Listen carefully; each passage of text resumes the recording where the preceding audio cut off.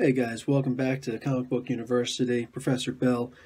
I just got finished reading Pathfinder, Worldscape #1. Now, this is a new release, and there have been several Pathfinder comics before that, and some of them actually looked pretty good. Just one of those situations that between budget and, oh yeah, mostly budget, too many comics to read, and not enough money to go around. Either way. This one, another part 1 came out, another issue 1, so I figured, you know what, let's give it a shot. It can't hurt. So, bang. Got this, and wow.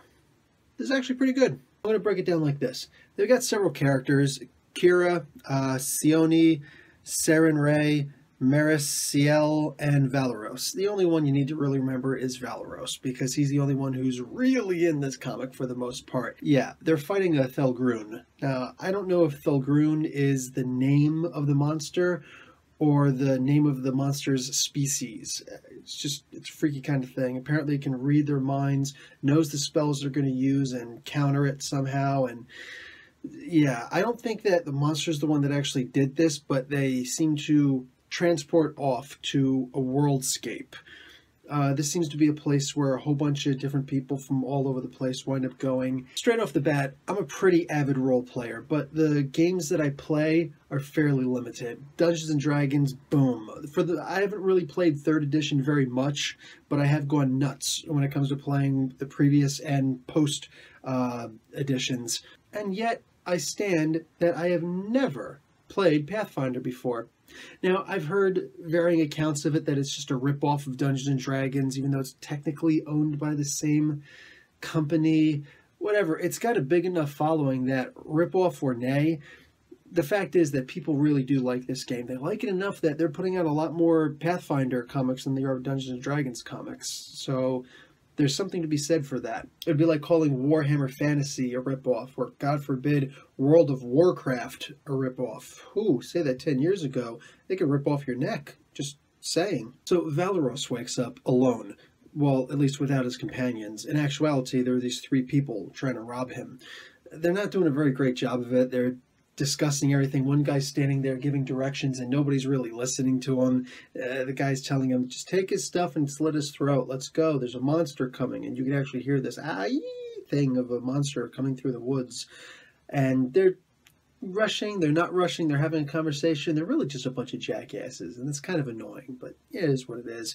Of course, Valeros wakes up and kills them. It's pretty cool the way he kills them, too. He does a great job. It's not just a quick little slice, dice, whatever.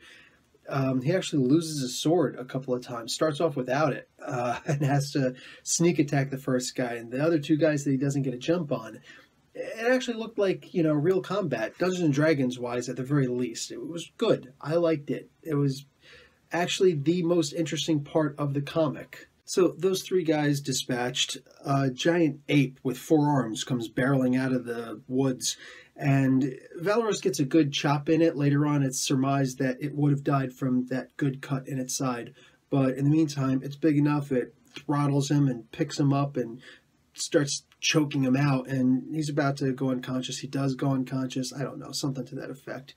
Anyway, these things come along, and it's kind of like a Planet Hulk scenario where they scoop him up and say, okay, cool, man, we're going to bring him to the arena. Yeah. About 3-4 days later, he's in the arena, and he's winning. He's beaten pretty much everybody. There's only 2 people left he's got to fight, but the people aren't very happy with him because he refuses to kill.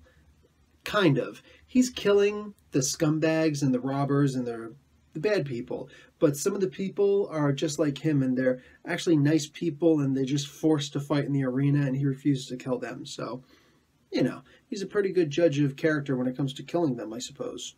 Well, this girl named Fa is one of the prisoners there, one of the combatants, and she claims to have been the former ruler of this area until the queen and her retinue came and took over. Side note, I used to play Dungeons and Dragons, the online role-playing game, and I had a character named Fa, Warforged, and yeah, his name was Fa. That was only his first name. His second name was Q, literally, the letter Q. And I want you to say the first name and last name together and understand why my name was banned. Anyway, she tells him that he's being soft, and that's not what they like, and they need somebody to be able to actually do whatever they want them to do, kill them. Otherwise, the winner is not going to be considered as the trusted lieutenant of the queen and emperor, whatever the heck they are. Does he listen? No, of course not. Because when these two go at it with each other, well, he winds up sparing her. Yeah, which means he wipes the floor with her. The last combatant comes out, and get this, it's Red Sonja.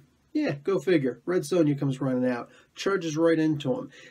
But instead of just killing him, even though she's threatening him, she's telling him this, that, and the other thing, and all these different events that are happening that led to what's going on. She's been there for the past 4 months or so. She's actually from Hyporia. Now, I read them say something about Hyporia before, and I did think, Conan? Really? Conan?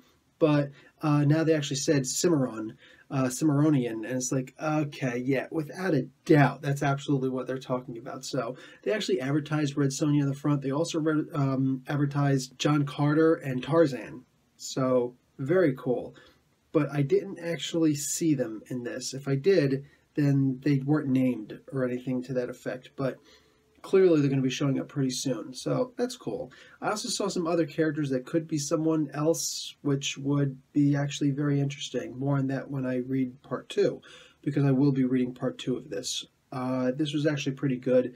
It ends with Valorous turning around and seeing one of his friends, one of his companions, up by the queen, but Sonja takes advantage of that momentary lapse of judgment, plants a knee right in his gut.